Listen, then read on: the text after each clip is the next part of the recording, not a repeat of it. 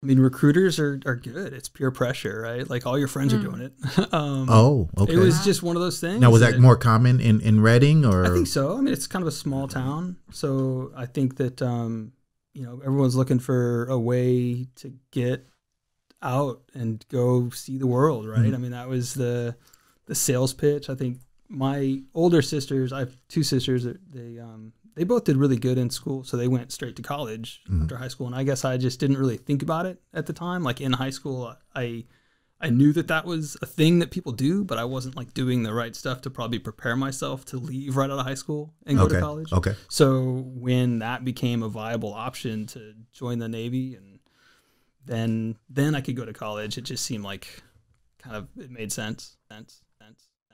Same business, different day.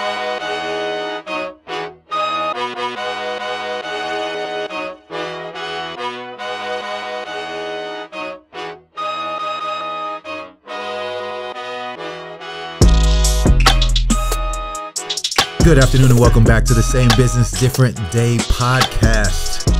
Welcome to sunny Southern California when we've got this heat wave, right? It's hot. It's springtime and we're sweating. Yes.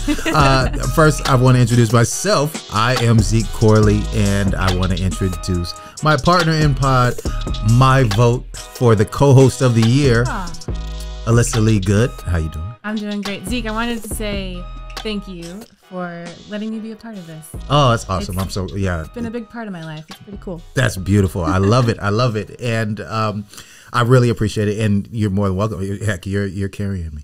So here we go. I also want to, speak a little bit about the goal of the show, right? So the goal of our show, Same Business, Different Day podcast, is to tell the entire story of our guests in a way that they may not have the time to tell their own clients or employees. The more you know about who you're working with and for, the better chance you'll have of meeting in stride towards parallel goals. Think about that.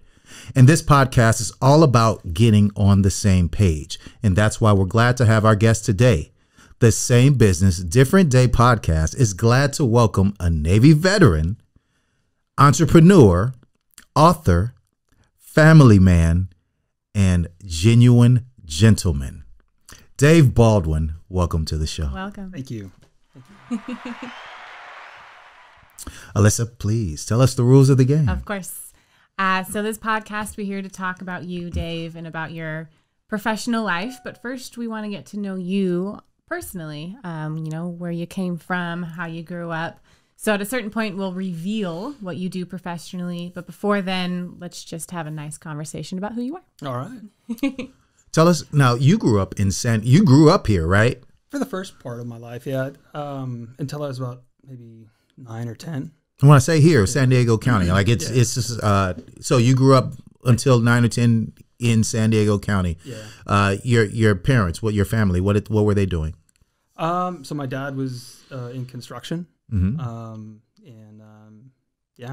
We grew up like out Lakeside, El Cajon, East County area. Mm-hmm. East County. Yeah. I'm from East County. Yeah. It's even hotter there. Yeah. I mean, my parents divorced when I was young, and eventually my mom and my sisters and we all moved to Northern California. Where? Just outside of Redding, California. So it's almost, really in between like Sacramento and Oregon, like kind of middle of that North state. Mm-hmm. And so, for like junior high and high school, I grew up there. And, all over California. Okay. So in high school, you went to high school out there as well then? Yeah. Okay. And then did you do any work? Did you have any mentors? Did you have any jobs out there? I started working kind of, in high school. I think probably 15 or something. I started working at a Carl's Jr. Then it was actually one of my sisters got me the job. She worked at Carl's Jr. and they needed like a weekend person to open at like 5 a.m. Okay. So, okay. Sure, you were just the one who was available. Yeah. But I learned an important lesson. Getting up at 5 a.m. is no bueno. So I thought you were going to say it's priceless. Oh yeah. No. So then I fast forward, I joined the Navy where that's their whole mantra. Is like, get up early. Yeah. Yeah, that was clearly that lesson didn't stick. But yeah, that was my first job, was just fast food, and then yeah, worked at like Denny's and typical teenage minimum wage job. All good stuff though. Anytime, I don't know. It's just me being around food and serving hungry people at an early age actually teaches you a lot, because you have these hungry people, these angry people. You see these videos all the time where people are like trying to beat up the drive-through worker or something, right? Because they're just, a certain level of finicky, right? Because they're hungry or drunk. Yeah. But the key is customer service, right? Trying to figure that out and navigate that situation. What was did you ever work fast food? I never worked fast food. You never worked in the restaurant industry at all? No. I mean, at the winery, I do service, I might serve someone. But you do understand, and in the winery, I know you certainly there's the drunk part. people, yeah. But no, I never worked any restaurant. Wow. I loved it. I love the restaurant industry myself, the customer service that's involved with that. And, once you satisfy them, there's tips involved too. I learned to work for tips at an early age. Yeah, I was always either fast food or like when I worked at Denny's, I was in the back doing dishes. So I never got the tips. Okay. But, whatever. That's where I learned Spanish. Oh, yeah. Did you have to deal with the high school kids at Denny's? I know that's kind of what they're known for, all the large groups of younger kids. I don't know. Maybe here and there. I guess I don't really remember too much of like, anything like that. But it was more or less just having a job, having that schedule. So you go to school, you're done with school, you got to go to work. Yeah. So all your friends are out having fun, and you're like, I got to go wash dishes. But then you have money, which exactly when you want to go out with your friends again, you're like, oh, I can afford it. Yeah. Right. So what got into, or how did you make that decision to go into the military? I mean, there was at some point.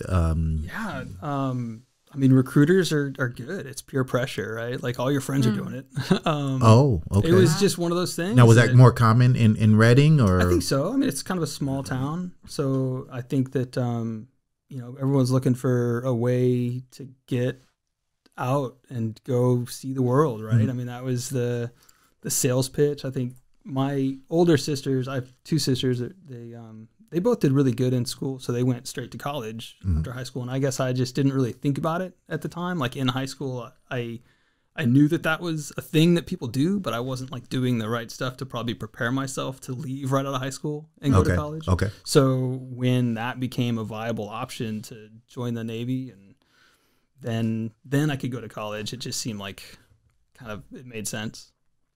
What was that experience like? The first 2 years were not that great. I think, being kind of the low man on the totem pole, and not to age you, but can you give us an idea of like years? So this was 97. I graduated high school in 97. So Okay. I joined, So you're only a few years older than me. Oh, okay. I'm just making that up. I graduated in 91. Yeah, your child prodigy, I guess. First couple of years, you're just going through school and learning. I was an electronics technician, so it was kind of the first couple of years were all just learning how to fix radios. That's a lot, though, right? I mean, was there any of that experience in your early life before you got there, or how did you choose the electronics technician? Going to high school in the late 90s, like there was this thing called the internet that was coming out. Okay. Like, everybody was like, yeah, this is going to be huge. Yeah, we don't really know how big, but it's going to be huge. And so, you just think, I got to do something with technology. I got to do something with computers. And so that was kind of my desire. And so again, the recruiter is, they're slick, right? Like, join the Navy. No, you got to tell. I got to hear these sales pitches. I got to start using some of these. You want, and then you're fixing a radio that was made in like 1945. You're like taking out vacuum tubes and like replacing old school technology. But, I got into it thinking it was going to be all state of the art technology. Okay. Now, were the recruiters your peers? Were the people that you sort of in your age group? Like, how did they identify with you so well? No, I just, it's other kids, you know? So like a buddy of mine who had already kind of signed on the dotted line and joined. Yeah. You know, He's like, come with me. He needed a ride to the recruiting because they did these like monthly meetings to kind of keep the people on board. I've heard this story And so before. like he was like, hey man, can you give me a ride? Yeah. Of course I had a job, so I had gas money. I could drive him. And next thing you know, Wow. I've heard this story before. And you know what's really funny about it? You and I were just talking earlier about auditions, right? And even in that kind of a realm, sometimes two people go, one person is supposed to be there and one person was the driver and that other person gets the part, right? Yeah. And so you got the part. I did. And it was a great part. It was the best way to kind of come into being an adult. And, you know, like I said, the first couple of years weren't that great, but looking back on it, I mean, it was a great period of my life. 6 years, you said you did? 8 years. 8 years. Yeah. The Film Hub is the future of co-working right in downtown Vista. Get energized to go to a safe work environment that is clean and sanitized. Create video content, live stream events, and all of your marketing material in our audio and video facility. Come and visit us at thefilmhubinc.com. The Same Business, Different Day podcast is brought to you by YourInsurancePlace.com. YourInsurancePlace.com is a conglomeration of two agencies, Network One Insurance and Bill Corley Insurance Agency.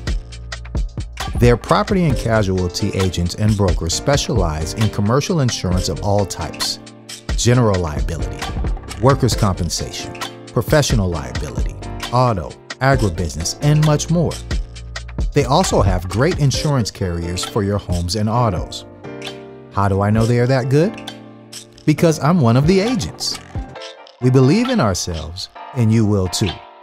Contact us at yourinsuranceplace.com or call us direct at 866-384-0479. That's yourinsuranceplace.com. Introducing the Ramona Valley Gnome Trail Scavenger Hunt. The gnomes are coming and turning San Diego County wineries into an unplugged village. Look for gnomes hiding out and clues about the wineries posted on their tasting patios for the month of May. Everywhere you see a gnome is a good place to unplug and unwind. Spot all the gnomes, solve the clues, and enter a raffle for a chance to win a prize. Sign up for this free event and get your first clue at www.unplugcollaborative.org. What was the transition like? So after your experience with the Navy, what happened? What'd you go into? So I went into financial services. So I thought about going to law school. I had kind of studied and taken my LSATs, and I was kind of preparing to go that route. Because I had that GI Bill money, and I was like, I got to go get some important label next to my name so I can make a good living. Mm-hmm. And it was really, I didn't know that I wanted to commit myself to that much school. So as I was getting out, I went to a job fair, and it was just stumbled across a guy that was recruiting financial advisors. And again, this is another one of those recruiting stories where they tell you it's going to be like, oh, you're going to research stocks all day, and you're going to be picking investments and doing. And I'm in my mind, I'm thinking like I'm going to be like an analyst, and it's going to be great. And then come to find out it's actually a sales job where you got to go out and find people and get them to come and buy your investments. But yeah, it was just it was one of those things that kind of happened across it at a job fair, and thought, oh, this would be an interesting career. It's kind of like legal-esque, right? I mean, there's an element to it that kind of had that professionalism, professional ring to it, like you'd think of a lawyer, an attorney. And so, yeah, I went for it. I figured I was young enough at the time. I was 25, getting out of the Navy. If I failed miserably, I could have just gone back in the Navy, right? So why not? Try my hand at it. And 15, 16 years later, here I am. That's awesome, man. I think it's time for the reveal. Yeah, I think that's it. Okay. Dave Baldwin is the kind of person that we all need. At times, when you don't feel like you're in the best place financially, you ignore people like Dave. But Dave is there to help you get to where you need to be. We hear about the stock market, interest rates, along with a lot of things that go over our heads, and we think that we're not ready to have these conversations with people like Dave. After a long history of financial planning success, his move from the Fortune 500 world to his own financial planning business, Dave Baldwin Financial, has allowed him to focus on his client, not his quotas. I think that this conversation is important today because if we all put the right amount of attention into our financial future, we can all reach the goals that many of us strive for. Money is not just an image, it's your future. Like that? Let's welcome back Dave Baldwin. Thank you. All right. So, you're not the first financial planner we had on. We had Mark Gallo, I remember, and we had a great time with him. He actually had left MetLife and went off and started his own thing. But what we spoke about more was him personally in that conversation. Yeah. And this isn't necessarily just an advertising type platform. What we're trying to do is inspire. We're trying to inform, right? And so, that's what he did. And that was a great episode. But at the same time, I think that you can too. And one of the things, obviously, the book that Alyssa's going to get into later, I think that that's a piece of that information.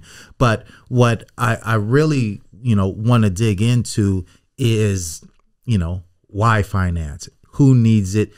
Obviously, we all do. But why don't some people know that they need it before, that time comes? Yeah, no, that's a great question. And, to almost segue back to, you asked how I got into this. I remember back in, kind of early 2000s, mid 2000s, there was a commercial on TV, and it was a commercial for Morgan Stanley, but it was, this guy gives this really impassioned speech about it's a graduation ceremony. And he's like, I remember when you were just a little child and now you're, getting ready to go to college. Oh yeah. And, I've seen that. And, pretty good speech. And so this girl who is, obviously the graduate, her friend leans over and he's like, your dad's kind of a softie. And she's like, oh no, that's not our dad. That's our Morgan Stanley guy. And I just remember thinking I want to do that. Yeah. I want to have an impact on someone's life. I want to be, I want to help them to achieve whatever it was that they wanted to achieve. And I want to, care about somebody with that level that, I would be able to see them through this process. Yeah. And I think, so, to kind of answer your question a little bit better, I think the reason people don't seek out that level of help is that, it's a very private thing, our finances, right? We're not always super proud of the decisions that we make. You are where you are today because of all the things that have kind of led up to that point. Yeah. And, so some people might feel like they should be further ahead at this stage in their life and they're sort of embarrassed or, they don't want to sort of let all the skeletons out of the closet. Sure. And, then on the other side of that, I think that, my industry is sort of known as a sales industry. So, there's some folks that are really aggressive and they just kind of go after that target, that client. And so people are a little bit like, hey, I don't really want to be sold something. It's a little standoffish. So it's just, it's hard to kind of get that trust that somebody would want to ask you for help if on one end they're wondering if you're just trying to sell them something. And on the other end, they're kind of private about their finances because they're not, it's just not a topic that we generally talk about. I will say I have a financial advisor and I love him. I mean, he's a lifesaver. He's basically created my retirement plan. I know that as I get older that I have a plan and it's because of this guy. And I'm sticking with him. And I always tell my friends, get a financial advisor. You don't need the money. You just need the plan. And then that's this person's job to help you with the money part. And it always surprises me how few of them reach out to somebody. I'm like, why wouldn't you? All I did was reach out and I've set up a plan so that I know my future is secure. And what's the hesitation? Why aren't my friends taking the advice and reaching out? The status quo bias, it's infinitely easier to do nothing than to do something, right? So you've got your day, you've got your whatever you're doing, already happening. And to actively do something different takes energy and effort. So whether somebody admits it or not, they have a financial plan. right? Like, I mean, if you just simply look at your bank statements and look at where your money went for the last month, like that's your budget. That's, you know, if you keep doing that over and over, month after month, that is your plan. Yeah. And so, you know, that's that sort of status quo bias or just kind of staying the same is just a matter of, you know, if you're looking at your bank account and it's not negative, then hey, I must be doing all right. You made it. and if you don't know, you know, what you don't know, then you don't know to be afraid of that, right? So like if you don't know what it takes savings wise to be where you want to be in 30 years, if you don't even know where you want to be in 30 years, then again, like that whole equation is kind of doesn't really matter. Well, hell, there's so much more to it, right? Because then you also, and none of us really do, right, know the future. Like, so if you're not planning, something like the pandemic happens and knocks a lot of people off of their seats, right? Yeah. And I think that, you know, working with a financial planner, you probably have, you know, some kind of contingency or emergency something, or just if something bad happens, you can go back and revisit your plan and say, oh, well, we got to change this or change that. But someone who's maybe going at it without a planner, just sort of every day, where am I at? Okay, what do I need to do today? And so, you know, I think one reason that people don't necessarily go to a planner is just because it's a change from what they're normally doing. And if they don't want to think about the emergencies or they don't want to think about the bad things that could happen, you can just put that in the back of your mind and keep cruising through life. Right. Now, what's that? I mean, you know, and we're going to get into the book, and we need to get into the book, but I really want to talk about like that transition, like that move from a large corporation into doing your own thing. What's that step like, and what got you to make that decision? It's scary, right? I mean, you work for a company whose, you know, their brand name was part of your identity. And so you have to kind of ask yourself, were my clients or were people that wanted to do business with me doing business with me? Or was it this brand name that they found value in? And so that is a bit of a leap of faith. And that kind of goes back a little bit into, I'm sorry, I'll let you finish, but you seem to have an aversion to sales pitches. Like you're not a sales guy. Is what it sounds like, right? So if they were doing all the sales pitches for you and now you're having to step in and say, I have my own thing and I'm doing it on my own and I'm kind of getting away from that, that's got to be a little scary, right? Yeah, and I don't know that they had a sales pitch for me. Okay. They had a quota that, you know, like I had to go out and make a certain amount of sales to maintain sort of their standard. Okay. But, you know, it wasn't that they were doing any of that work for me. I guess I would say just if you meet someone first time and you have to build some kind of trust or rapport, if you have a brand name that they're familiar with, that might be easier than, hey, I'm just a stranger. And, you know, I might seem nice and have good conversation, but, you know, it's just that's a tough hurdle to kind of overcome, I think. So that's part of the fear of making that move. But, you know, at the end of the day, I felt that I could provide a better level of service and I could do it for, you know, a more reasonable cost. You know, when you're employed by a large firm, they have a lot of overhead that goes beyond just simply servicing that client, right? I mean, they've got a big company to support.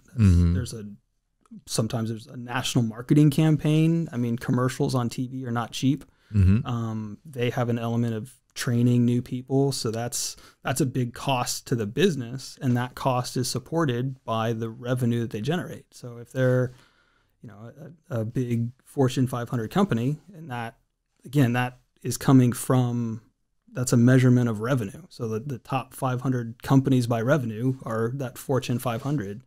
You know, that's a lot of money they need to raise to pay for these operations. Exactly. So by not having to, you know, sort of keep up with that element of the expenses, then I can do this job for my clients again for a more reasonable fee. Should we do the book corner? Let's do the book corner. Yeah, I think that's a great idea. I'm excited about this book corner this episode. because Dave has written his own book. Yes, yes. Dave Baldwin, the author of The Balancing Act. So I haven't read the book, full disclosure, because you just gave it to me. But I will read it. It's good. It's the best. But it's my understanding that the Balancing Act, you're talking about balancing finances as far as what you have and what you need. Yeah. So, I don't think anyone needs to be a minimalist. I mean, it's kind of up to you. And I definitely don't mean to make anyone feel bad about what they're spending their money on. We're all free to do whatever we want. But one thing that sort of stood out, and this over my career, I've met people who make, a spectrum of incomes, right? I've met people that make $200,000, $300,000, $400,000 a year, and they're still living paycheck to paycheck. And I've met people that make $50,000, $60,000 a year, and they're fine. They've got plenty of, leftover money. Sure. And, so everybody's different. Everybody's free to kind of do whatever they want. But there's a lot kind of happening psychologically underneath the surface that sort of guides some of our decisions. No doubt. And, one of those things is this idea of adaptation.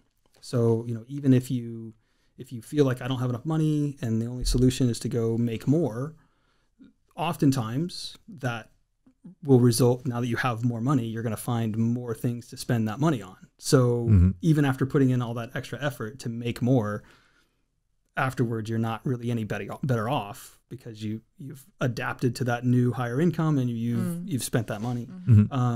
So kind of that balance between what you need and what you have is instead of falling into that trap or that constant wheel of making more, spending more, taking a more introspective look at what do I really need, what makes me happy, what's important to me, and then designing the lifestyle that lines up with that. So you're not necessarily having to chase after money, but you're just finding ways to live comfortably within your means. Okay. I'm going to take a step and say that, as you've outlined a number of different reasons why some people, have trepidation, right? To meet up with someone, a good financial planner. I would take a step and say that a lot of them may believe that you all think the same, that you all look at them the same. So, right, if we're talking about the person who makes 50, 60 grand, we're talking about the person who makes 300, 400 grand, whatever it is, that you look at them and you say, I already came in here with my idea of how to properly approach your finances. I'm not going to look at you individually and see what you like, what you don't like, and actually custom make this thing. Can you debunk that a little bit? That do you come in there with your own mindset, or do you come in there and actually figure out what it is that they like and dislike and where the cutbacks could be? So I think individuals have to make a decision for themselves on what they want, don't want. And no one's going to respond well to, a professional coming in and saying, oh, well, you can't have that. That's irresponsible to spend your money on that. Like that's not my job. My job is not to tell people what they should or should not spend their money on, but more to show them how to achieve the goals that they want to achieve. And then it's really a matter of, the person deciding what's more important to them, right? Like, where do your priorities lie? So one of the things I talk about in my book is this idea of prioritizing and compromising. So if you have your goals and you have kind of what you're spending your money on, now you can start to weigh which one's more important to me, right? Is this expense more important, or is this goal more important? If I can show you how to get to where you want to be, then you're empowered to start making some of those decisions. If you don't know what this goal costs, you would never know that this thing I'm doing is in direct opposition to the goal that I want. So, again, it's not my job to tell someone what they should or shouldn't do, or it's really just trying to empower them to be able to do what they want and get what they want, understanding what it would take to get that. And then there's a lot of, just things that the normal person probably isn't aware of. I mean, there's a lot of tax issues when you try to save money a certain way, or if you don't save money a certain way. There's just inefficiencies in that process that I can help maximize for someone, how to most efficiently get to where they want to be. Who's our target? Like, are we talking about people who are making money, making a certain amount of money? Are we talking about a certain age group? I know that's kind of what we've been discussing, but I kind of really want to just kind of nail this down, because I think that if we get into the details of this, I think it's more informative to our audience. Who really, I shouldn't say who could benefit from you the most, because anyone could, right? But who do we really want to look at to say, hey, if you were to, have these conversations with me, this would change your life? And I think that it's really someone who wants the help, who wants. And that's the hard part, right? It is, but I think that unfortunately, my industry, and a lot of it has to do with, kind of the sales or the quotas. Everybody wants to go after people with lots of money, right? Mm-hmm. If you have a quota where you have to bring in $500,000 of new assets to the firm every single month, are you going to go after one person with $500,000 or 50 people with $10,000? Probably not going to gravitate towards people that don't have a lot. And I think, unfortunately, in my industry, we just put so much emphasis on sort of people that already have a lot of money. One of the reasons I wrote the book was to sort of make my knowledge, make my resources available to people, no matter what level they're at, that, they can get to where they want to be. And, the information necessary, the tools needed to do that should be available to everybody. And it shouldn't be something that, my industry is only going after people who've already sort of solved the riddle and saved up $500,000, right? So when I say that it's anybody who wants help, I literally mean anybody. Mm-hmm. That's so important, though, right? And it's so hard to convince them. Do they really believe that? Because that is important, and it's key. It's true too. And I know that from experience that everybody could afford this type of help. Mm-hmm. Everyone, literally. Yeah. So I have a lot of friends that, we're all sort of experiencing finances, how to handle it, mistakes are being made. And I have a few friends who have a serious debt problem and are figuring that out. So what do you say to the younger people who immediately get into debt issues and are trying to climb their way out? Yeah, debt's a big challenge. And, when you think about the things that are happening behind the scenes in your mind that make us gravitate towards debt, right? I mean, we want something now, so we want immediate gratification, and we don't think about what the consequence is to our future selves. And so when we utilize debt, we look at that as like, I have this available to me, even though it's not actually my money. I have this credit card, I have this. Right. And so, part of not using debt is really having the ability to sort of delay gratification and say, yes, I want this thing, but the way to achieve that is not get it now, pay for it later. It's, you can pay for things sort of after the fact, like you can buy it now, but then pay for it later. And then you're paying more than you paid for the actual item because you're paying the interest on the money borrowed. You can pay for things in advance because you can say, hey, I'm going to save up money. So if I want to buy something that's $1,000, I can save up $1,000 and then pay for it. And, in doing that, you know that the item costs $1,000, but you might actually get it for less than that because whatever money you've saved might actually grow on its own. Right? Yeah. Closing that gap between what you need to afford the thing.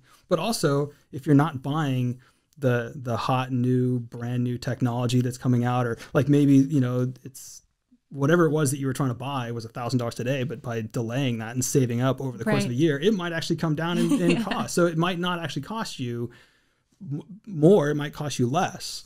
And so, I think that the mindset that someone has to sort of understand when it comes to debt is really about delayed gratification. And, then kind of, and I would encourage, this is a plug for my book, I hope you don't mind, but I would encourage anyone to read the book because, there's so much going on psychologically behind the scenes that help us to justify a lot of these things that are really not good. And if you understand them and you understand the marketing effort that you're up against, maybe you'll be able to overcome that temptation.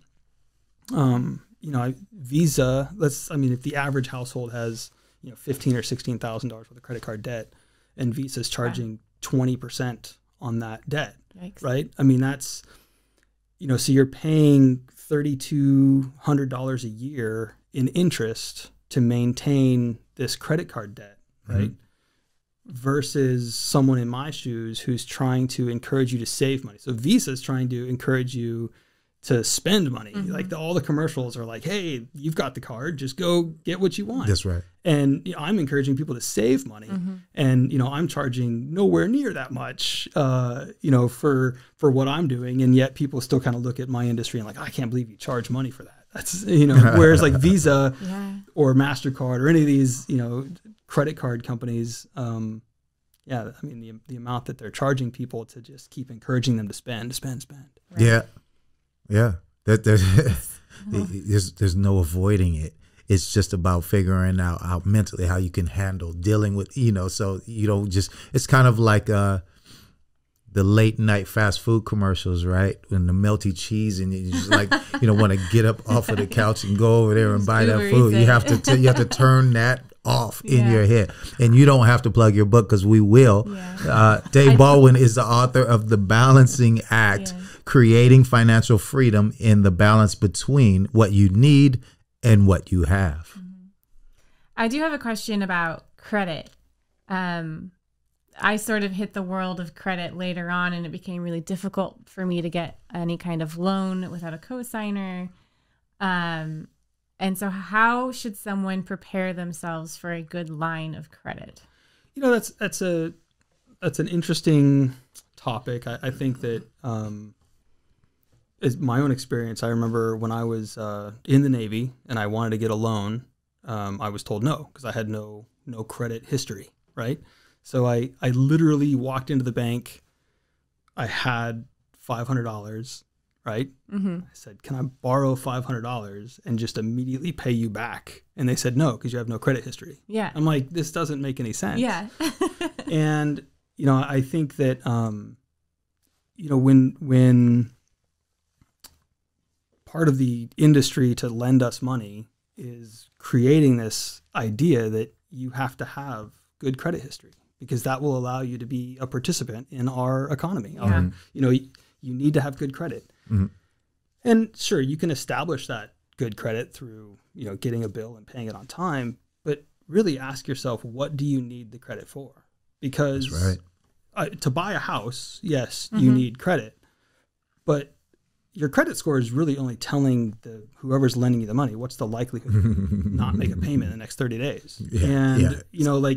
Again, if you have the appropriate amount of income and you have, you're buying something reasonable and you don't have examples that anyone can draw on that says they might not pay you, they're going to lend you money. And I don't put an emphasis on establishing credit because what are you going to do with it? I mean, certain things you might need to buy a car. The utility of having a car is necessary. You got to get to work.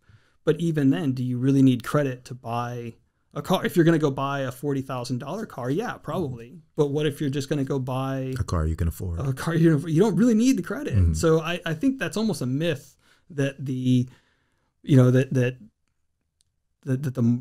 industry kind of puts out there, like you have to have your credit established because we want you to be a good consumer and we want you to borrow money whenever you want it. And so get that credit established. And I'm not saying that you don't have to have it, because again, to buy a house, to buy a car that you need, yeah, you do have to have some kind of track record, but it doesn't take a lot to establish credit. Okay.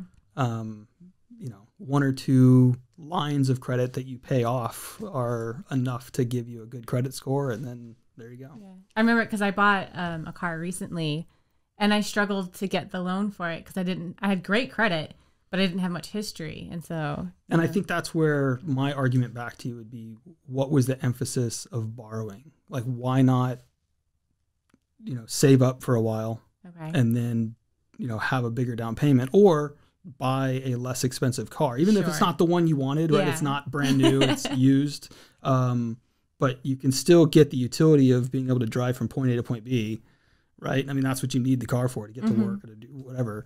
But is it really necessary? Well, not everybody, Dave. Some people drive the car so they can be looked at. Well, and that's fair, right? But again, I'm just saying, if you look at it from the perspective that you don't necessarily need to have established credit, you can still accomplish everything you wanted to without borrowing a large sum. That's true. I could have bought a less expensive car, but I wanted this car.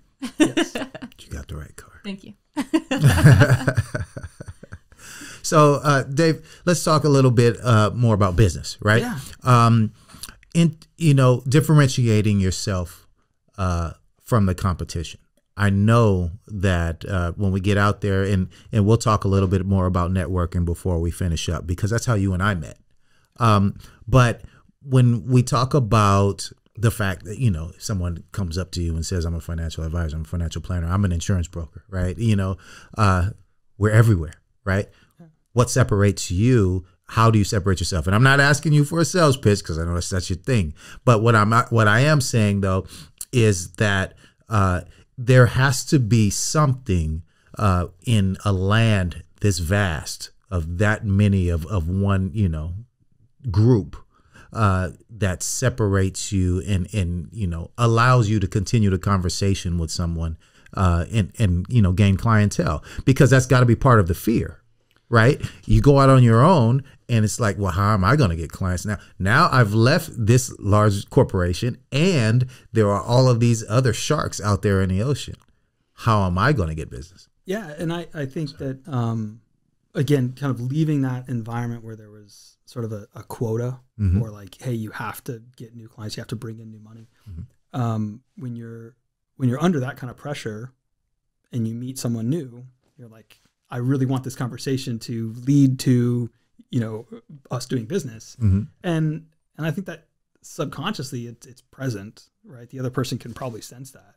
And I don't have that anymore. So it's kind of like I get to decide, do I want to work with you? Yeah, You know what I mean? Like, you're hiring and firing a client. I would like to engage in. And it goes back to what I said. I want to work with people who want the help, because I feel I benefit from emotionally, like it helps me if I know that I'm helping someone. And so again, having those conversations now from a different perspective of let's find out more about Zeke, and let's really see if there's a friendship there, if there's an opportunity, and so I can't say that differentiates me from everybody, right? But I think that kind of changes the dynamic a little bit. And then, again, I do have some resources that I can share with people that, again, after, so many years and, writing a book and just things that I can share that are a perspective that might be different than everybody else. That's right. But I think it does just go back to kind of having a good conversation, and if there's a connection, if there's an opportunity to serve somebody and to help them, then I obviously want to put my best foot forward and shoot for that. But there's not a lot of pressure. That's good. Yeah, that's good. You take away some of that pressure, and I'm happy for you. And the answer is yes, we are friends. Were you gonna say something? I was just going to say that kind of leads to networking. I mean, people trust in business is essential. If people can't trust you, they're not going to do business with you. And so just having that persona of, I want to get to know you. Here's who I am, being open about yourself, which, I mean, I met you today and I can see that in you. It's so important. And that's when it comes down to the networking aspect. Not everything is about getting a client. Sometimes it's just about making a connection within the community. I know you're with the local chamber. It's a board member, right? Yeah. For the Vista Chamber Conference. Yeah. So, that's all a part of being a business owner, is just having that persona of, I'm here to work with you. I'm here to help you. Hi, I'm Jeff Fox, founder of StarFox Media. We're a digital marketing and video production company that focuses on serving small businesses here in Vista, California. We have the team and all of the equipment necessary to produce, film, edit, and distribute your podcast to as many people as possible. For more information, you can reach out to us via email at info@starfox.media or give us a call at 760-385-3117. Let StarFox Media help you tell your brand story today. The San Diego craft beer industry has proven to be incredibly resilient. Regardless of tier, they're following all guidelines to ensure the safety of their loyal customers and staff. They want you to feel safe coming out, enjoying a beer, or picking it up to go. Breweries are open and welcoming guests into a sense of normalcy through a great craft brew. While resilient, the beer industry isn't immune to the effects of service limitations and decreased foot traffic. They need your help to stay open and continue serving the craft beer they're famous for. If you're looking for ways to support your favorite local brewery, stop in for a beer, grab some merch, or take some home to share or enjoy later. Cheers. North County Daily Star is the leading source for news and community information along the 78 corridor. It's free to subscribe and it is updated daily. Look for us on your mobile device or computer at ncdailystar.com. The Vista Chamber of Commerce is a proud supporter of the Same Business, Different Day podcast. We support our business members with promotion and marketing, business referrals, educational opportunities, workforce development, and advocacy. Check us out online at vistachamber.org. Yeah, I think that from a networking standpoint, people, when it comes to like referring business or like sending somebody to somebody else, there was I don't know the guy that did it, but it was a study about sort of why people refer. And after asking all the why did you refer your friend or your someone to this person over here, 2/3 of the people responded that they did it because they knew someone that needed something and they wanted to help that person get what they needed, so they referred them to the professional that they thought could best help them. Right. And 1/3 of the referrals were because I've got this buddy of mine who's a professional and, he or she does this job and I want to send business their way. And when you break that down and think about it, at the end of the day, most of us are not interested in just sending business to someone for the sake of sending business to them. We're interested in helping someone who needs help. Sure. So, not to give names, but I've referred, people to you. Sure. That, again, I recognized, hey, someone I really care about has this problem and they need this solution. Yes. And so when we first met, it wasn't about, can I send Zeke some business? It was, right. I know somebody that really needs help with this area. And that was the basis of that referral. And so when you're thinking about networking, again, that's the stage that you want to be able to set is, I'm not trying to befriend everybody in my network so that they will just send business my way because they want to hook me up with a new client. I want to be able to show them what I can do for people and the value that I can bring, so that when you know someone who needs that service or needs that thing, then you know where to send them. Okay. That's right. Yeah. But there's also a key in developing that valuable relationship, right? Because what you've done is you have established trust. And if the person that you're referring the business to delivers, then you know that they could deliver any other time that's needed as well. Yeah. I love it. One other thing that I wanted to mention earlier, and it kind of came up in an earlier episode. I think the episode was with Chris Ryan. And we talked about a little bit about moving for the sake of, business, for family, for trying to create something better for your life, for your future. And it seems like you moved around a little bit for business just to make sure, because I think that's important, right? I think that a lot of people have such an ideal situation as, entrepreneurs and so forth, which is like, oh, this is going to work out. I'm going to sit here in my penthouse and I'm going to come up with this idea, or I'm going to be right here on the beach in Carlsbad or whatever, and I got this idea, and it's going to pan out, and everything, and the money's going to flow this way, and it'll never go back that way. But at the end of the day, sometimes you have to, make concessions and move around a little bit in order to eventually get to where you are. And again, congratulations on where you are now, but it seems like you definitely had to make some sacrifices and some moves in order to get here. Is that right? Yeah. Both, professionally, just in where I work, but also, physically. My wife and I, when I got out of the Navy and I got into the industry of financial services, I was a financial advisor here in San Diego. And then I moved to Kansas City to work for, it was ultimately the same company that I was a financial advisor for, but I moved to work for their home office. Mm-hmm. That's where I met my wife, was in Kansas City. And then, we moved to the San Francisco Bay Area and lived up there for a little while, again, doing the same, working for the same company. Mm-hmm. And then moved back down here to San Diego when I had kind of affiliated with my former employer. And those moves, both just professionally for a career plus, physically moving locations, I mean, you kind of go into that thinking this is a big cost, right? Mm-hmm. It's a big undertaking to do this, but it's going to be worth it. Yeah. And that also kind of motivates you to really work hard to make it worth it. Because, I mean, the worst thing would be you make this big move and then you find out it was all for nothing. You're already upended, so why not go for it? But so, I think that's that willingness to kind of make that sacrifice or make that transition kind of shows you that somebody's, they're in it. They're committed to that. That's right. They kind of put their cards on the table and they've made that big move. So I think that anybody who's willing to kind of take that big leap, go for it. Yeah. Beautiful.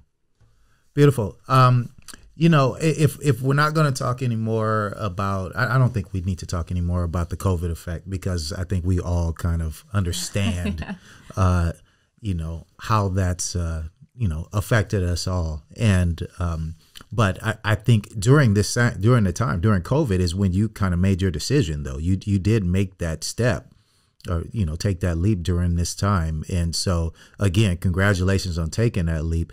And I know that, the future has so much more for you. And I know that you're informing so many people, as you have been already.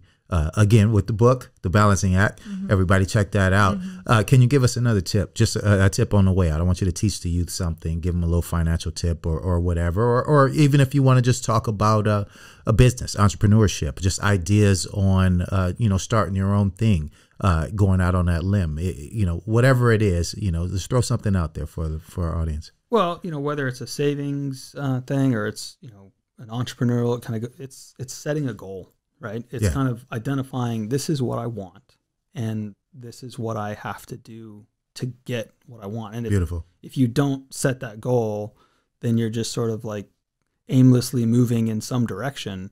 When you write it down, get it on paper, put thought into it and make it something, whether it's a career aspiration or whether it's a dollar amount that you want to save, whether it's a purchase that you want to make, whatever it is. Identify what that goal is, write it down, and then you can start to take the steps towards getting there. And I would say one other thing, the sooner the better. Right? Yes. Because we only have a finite amount of time to get to where we want to be, right. And it takes time to achieve some of these goals. Mm-hmm. And so, the best time to plant a tree was 20 years ago. The second best time is right now. Yeah. Beautiful. And that's, so have a goal and get going. I love it. Yes. I like it. That's Dave Baldwin, ladies and gentlemen. I hope you guys enjoyed this conversation because it was amazing. Can we get some contact info, please, Alyssa? Definitely. So I recommend you check out Dave's website to learn more about his business. That's www.davebaldwinfinancial.com. You can find him on Facebook at Dave Baldwin Financial. And Dave's provided his email. That's Dave@davebaldwinfinancial.com. And the last one I should have asked you before, but you already gave me a signed copy. How can someone find your book, The Balancing Act? So Amazon, barnesandnoble.com. I think if you go to my website, there's a link to go to the book's website, which is thebalancingactbook.com. And there's a link there to take you to Barnes & Noble or Amazon to buy it. And, I would like to say guests or friends of the show, anybody that you want to give a book to, I'll give you a couple extra copies and you can give them out to people. Oh, how exciting. Thank you. Beautiful. Thanks so much, Dave, for visiting with us today. We really appreciate it, man. This was awesome. It really was great information, and you're a great guest. I'm glad we finally did it. Yeah, thanks for having me. All right. Thanks, Dave. Same business, different day. Thank you for tuning in to the Same Business, Different Day podcast. Special thanks to StarFox Media for video production and James Russell on music production. Please like and subscribe to the Same Business, Different Day podcast on Spotify, Apple Podcasts, YouTube, and wherever you get your podcasts. Same business, different day.